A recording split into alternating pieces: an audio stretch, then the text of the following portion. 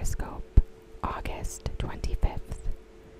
Your ego may bruise more easily than usual today, dear Taurus, as the moon continues its journey through Leo, forming harsh connections with the nodes of fate and Uranus. Luckily, a supportive energy from Chiron can help you find support within your friendship circle, so don't be shy if you need to reach out to a loved one for a bit of a morale boosting.